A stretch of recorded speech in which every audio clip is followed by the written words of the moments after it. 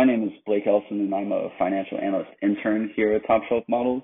And today we're going to be covering the XIRR function in Excel. What exactly is XIRR, how to use it, and then going through a quick example use case. And today I'll be utilizing the Top Shelf hotel development model to demonstrate the ins and outs of XIRR. So let's get started by quickly going over what XIRR is. The XIRR function in Excel is a function that calculates the internal rate of return, commonly referred to as IRR, for a series of cash flows that are in irregular intervals.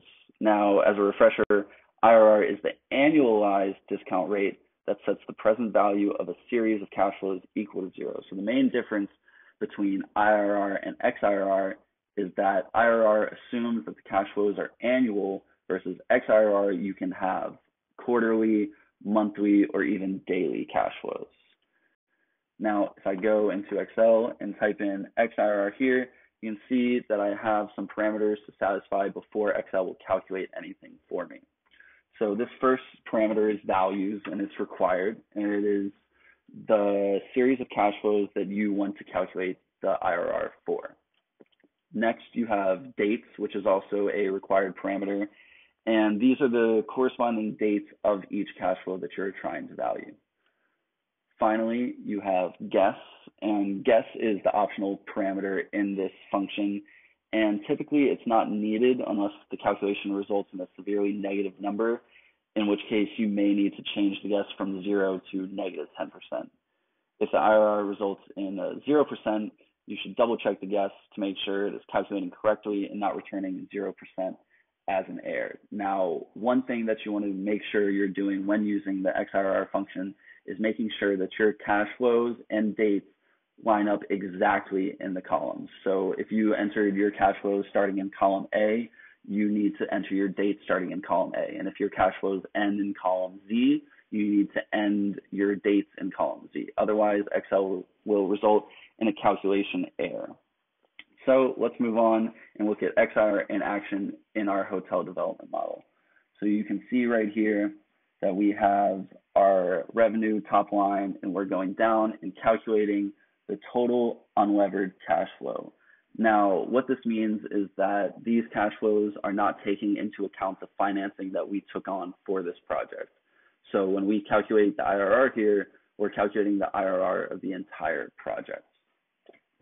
Now, we want to calculate our IRR to determine what type of return we need on this project to get the present value of this project to 0 so we break even. And you can see that we calculated our IRR here using the XIRR formula, and we have 15.6%.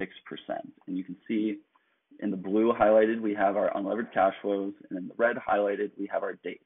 And these line up exactly in each column, and they continue to line up if I were to scroll all the way to the end of this sheet. Now, let's see what XIRR would look like, or IRR would look like if we calculated it using the traditional IRR formula. You can see we have our same cash flows right here, but we have a much different value. Our IRR is at 1.2 versus 15.6, and this comes down to the timing assumption that Excel has. When you use the traditional IRR formula, Excel is assuming that these cash flows are annual versus in the XIRR function, we know that they are monthly because we have input the date into Excel. Now, scrolling down, you can see that we also have our levered IRR. And by levered, we mean that these are the cash flows after the business has met all of its financial obligations. The IRR here is much higher than the unlevered IRR. We can see 27.9% versus 15.6%. And that's because these investors are taking on more risk and they need to be compensated accordingly. Now, if we were to calculate IRR here as well, we would also get a severely lower number than the levered XIRR. So that is how you use the XIRR function in Excel to guarantee an accurate IRR calculation no matter the time period between your cash flows. You can have quarterly, monthly, daily, and XIRR will also work with annual cash flows. So overall, XIRR is the more efficient and precise function. If you have any questions or concerns, please feel free to reach out to me. Thank you for watching this video and have a great day.